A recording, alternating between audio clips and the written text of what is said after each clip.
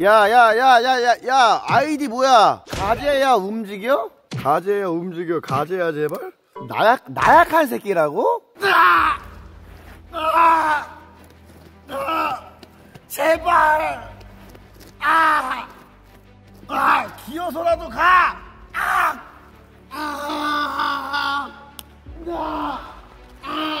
할 수 있습니다. 나는 최고다윽박이니까 할 수 있어. 다리야, 내게 힘을 줘. 힘을 내요, 슈퍼파워.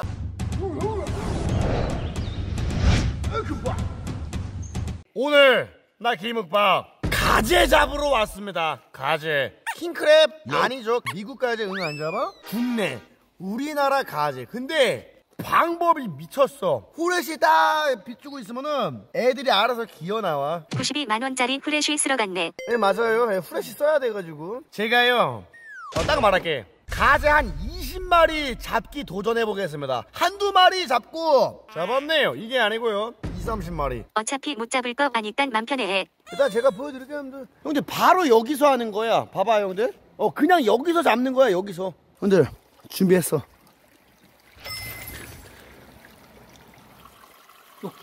야 이쪽도 있어. 응? 여기 오케이 잠깐만. 빨리 미쳤다. 야 좋네. 야야야야야 불 비치니까 나온다. 잡으라니까 들어가. 나이스. 한 마리 잡았죠? 한 마리야. 또 있어. 와 기어다녀. 야 왜 이렇게 빨라? 개구리잖아. 아 개구리야? 근데 뭐야? 근데 일단 시작하자마자 바로 잡았어요 형들. 돌 다 뒤쳐봐.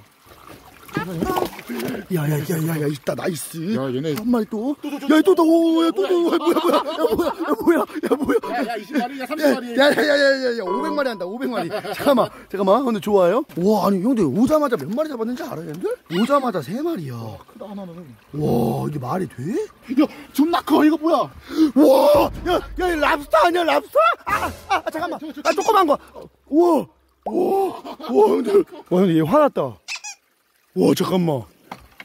들어갔고. 와 불 비치니까 애들이 뭐지? 낮에인가? 뭐지? 다 나오죠? 와우. 와 근데 내 다리 밑에 있어. 여기 있다. 오 귀여워. 와 이거 봐. 야 여기 진짜 장소가 미쳤다.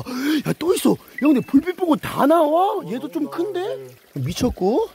와 근데 이 정도면은 윽박아 하다가 주작하냐? 너 네가 다 풀어놨지. 오해받을 것 같은데? 꼭 내가 잡거나 잘 잡으면은 나 오해받잖아. 와 엄청 밝다. 이제 그럼 나온다. 좀만 기다려봐 형들. 나온다. 나와? 어디? 이쪽. 이쪽에 나왔어? 들어왔다. 아 들어갔어? 여기 있네. 너가 본 거 여기 있구나. 와 형들 얘 아니야 형들 얘네 왜 이렇게 빨라? 야개새끼야. 형들 얘네 뒤로 수영하는데 되게 빠른데? 방금 놓쳤어요 지금. 여기 개 많을 것 같아. 여기 있잖아. 너 발 밑에. 내 발 밑에? 내 후레쉬. 아 여기? 아니 거기도 있고 여기도 있어. 와 여기도 있네. 나 오늘 후레쉬 한번 비춰볼게요. 야 여기도 있다. 야 여기도 있어. 야 뭐야? 와 근데 그냥 주워 담기만 하면 돼요 그냥. 자 일단 발 딱 담가가지고. 자 여기 있는 놈 바로 잡아볼게요. 잘 보이죠? 야 씨발 여기 있어. 야 씨발 이 새끼 자꾸 도망가요. 오케이. 근데 작은 놈 잡아놓고 이따 풀어줄 거예요. 작은 놈들은. 와 나 잘 잡으니까 이상하네. 아니 여기 무슨 양식장 같아. 그러니까 이 정도면 진짜 누가 풀어놓은 거 아니야? 와 여기 있네. 와 가다가 죽는 거야 그냥. 야 여기도 있다. 주워. 와 주워. 또 있어. 주워. 도망가지 마.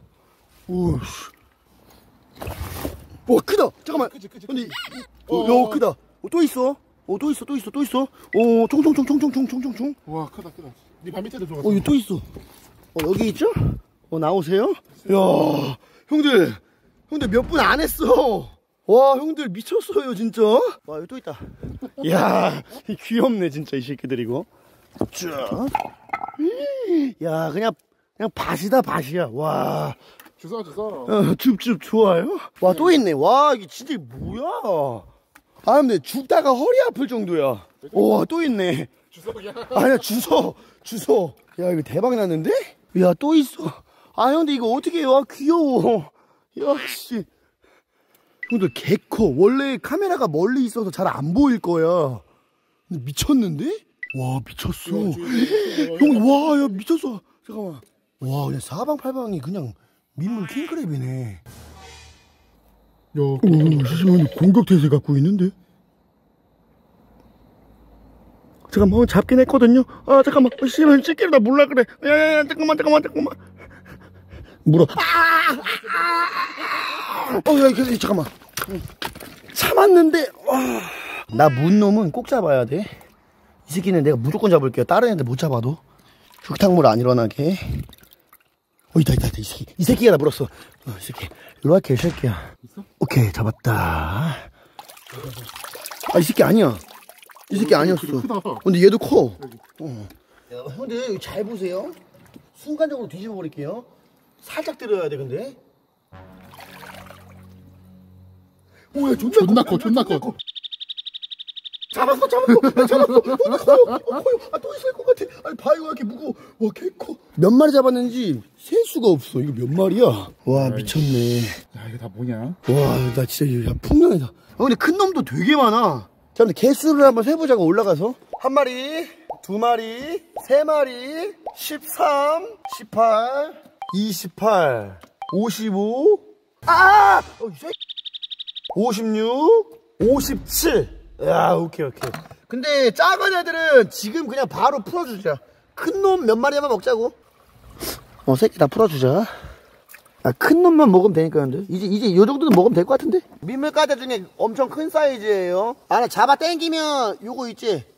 요거 빼줘야 돼요. 요거. 이게 내장이에요? 그건 모르겠습니다, 여러분들. 그냥 빼라 그래서 빼는 거예요. 옛날에 알았는데 까먹었습니다. 옛날에는 알았었어. 와, 근데 다 됐다. 아닌가? 근데 가재 조금만 더 삶아야 되나? 푹 끓이래 뒤진대. 가재를 푹 삶지 않으면 뒤진다. 뒤지는지 안 뒤지는지 제가 그냥 한번 먹어볼까요? 언제 먹냐고? 가재가 사이즈가 커가지고 한 20초 뒤에 먹을게요. 20초 뒤에. 다 안 익었을까봐. 자, 여러분들 가재를 한번 잘 먹겠습니다. 가재 한 마리 바로 먹어볼게요. 이게 미국 가재 아니잖아. 나 토종 가재 잡았는데 사이즈가 왜 이렇게 크지? 근데 내가 잡은 거 이거 국내산 가재 맞죠? 사이즈가 왜 크냐? 좀 먹으라고? 야, 생방송 와가지고 스킵하고 싶다고? 내가 안 그래도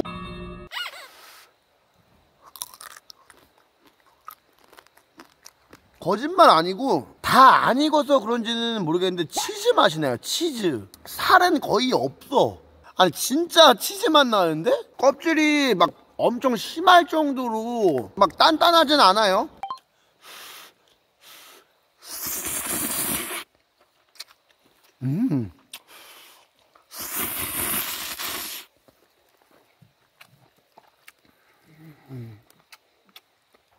제가 면은 좋아해가지고.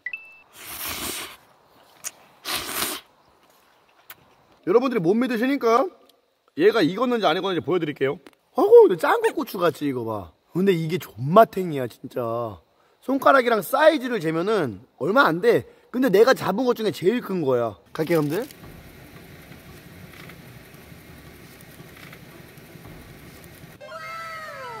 와, 근데 거짓말이 아니라 마트에서 파는 랍스타보다 더 맛있는 것 같아요. 진짜.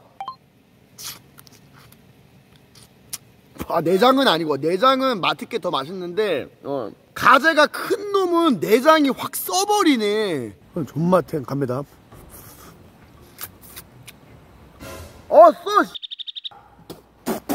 내가 내장 빨아먹었나봐. 아니 마지막에는 맛있게 먹으려 했는데.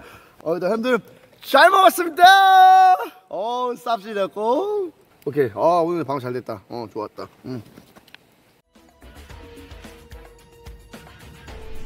난 노트북 산 적이 없는데. 잠깐! 확인하셨어요? 구매하지 않은 결제 문자는 수신된 번호로 바로 연락하지 마세요. 여보세요? 지금 전화를 끊으시면 범행에 가담한 것으로 간주되어 네? 구속될 수 있습니다. 제가 어떻게 하면 되죠? 잠깐! 확인하셨어요? 수사기관에 전화를 끊었다는 이유만으로 체포, 구속되지 않습니다.